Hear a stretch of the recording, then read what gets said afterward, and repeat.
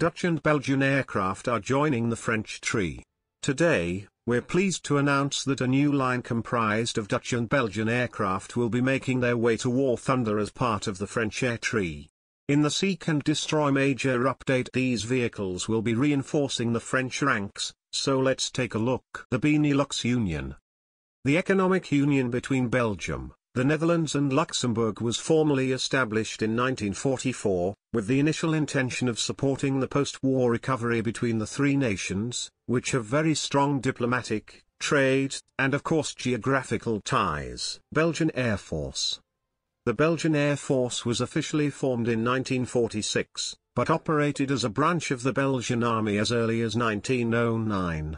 Despite this early formation, Belgium had a relatively small air force during the First World War due to a general lack of available aircraft. Despite this, though, the small force boasted several aces. During the outbreak of the Second World War, Belgium was similarly equipped with only a small force of older designs, which couldn't stand up to the far more numerous Luftwaffe fighters.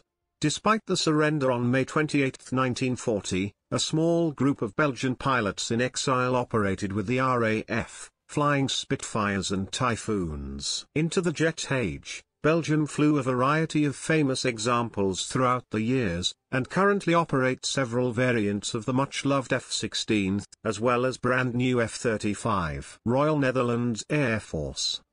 Similarly to Belgium, the Royal Netherlands Air Force was formed in 1953, but operated as a branch of the Army from 1913.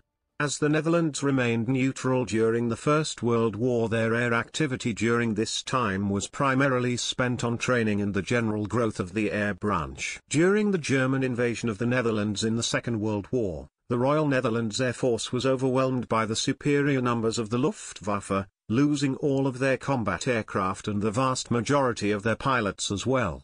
A number of Dutch pilots escaped, however, and flew in RAF and RAF service until the end of the war. Pilots of the Dutch colonies in the East Indies actively resisted the Japanese Air Force, and then continued fighting as part of the Australian Air Force.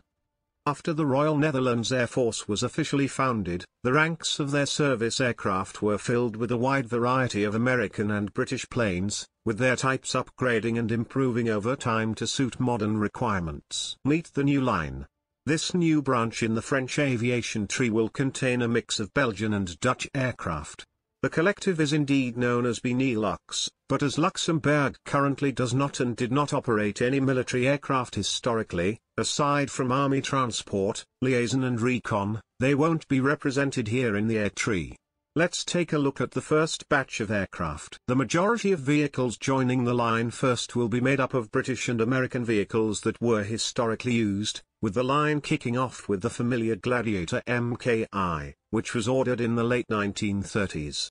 Belgium will be receiving a wide variety of units overall, including the British Spitfire FR-Mk5, Meteor Mk8, as well as the American F-104G, F-16A Block 15 and the F-16M Block 15 MLU. They'll also be receiving the Mirage 5 Bar, a variant specifically intended for Belgium. The Netherlands will also have some interesting examples in the line, including the British Firefly FR-Mk4, Hunter F.6, and of course the domestic Fokker G.1A.